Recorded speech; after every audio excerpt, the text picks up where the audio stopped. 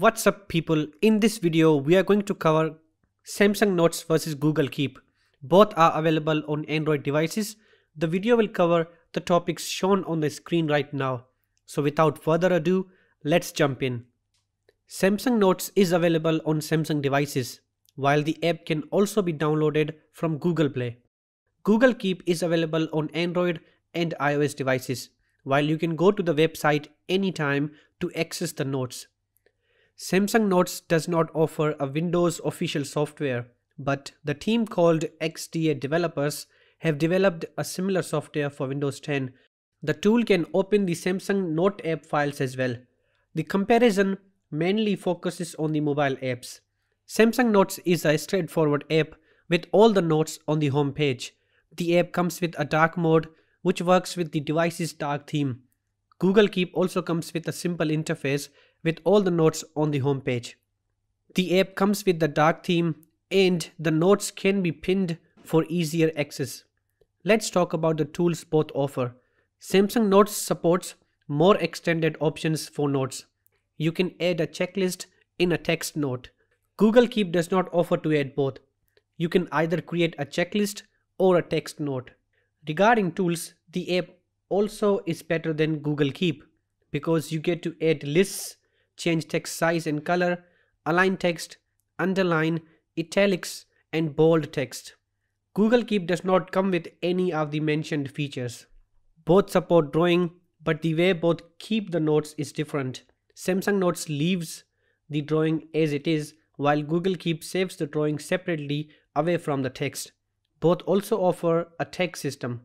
Google Keep calls it labels, whereas Samsung Notes calls it categories. Both offer to search for titles, tags, and text within the notes. One more thing Samsung Notes does much better than Google Keep is working with a stylus on Note devices.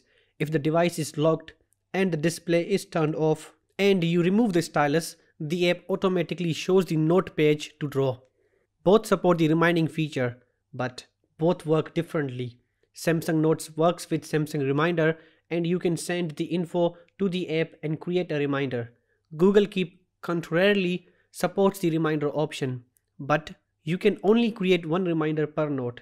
The app also comes with times to remind at certain times of the day. Anyway, let's see the sharing tools. Samsung Notes only offers to share the file, but you get a few options. You can share in Samsung Notes format, Microsoft Word, PDF, image file, and text file formats. Google Keep does not come with as many options, but it provides a collaboration feature. The app offers to add other users to collaborate in a note. Other than that, it offers to send the note text in other apps.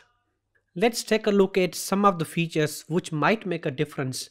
Samsung Notes offers an option to enable and disable the synchronization. You can password protect the notes. It provides an option to import data from a phone, Samsung account, and from Google Drive. It comes with an AI tool to convert the drawing into English text. And finally, it comes with two add-ons, Neat Shapes and Easy Writing Pad, to make drawing and writing easier and fancier. Google Keep, on the other hand, can create a document file and send the note to Google Docs, while you can change a note's background color. So which one is for you? The simple answer to this question is, if you only use Notes on your Samsung device, then you do not need to install another app. Just stick to Samsung Notes.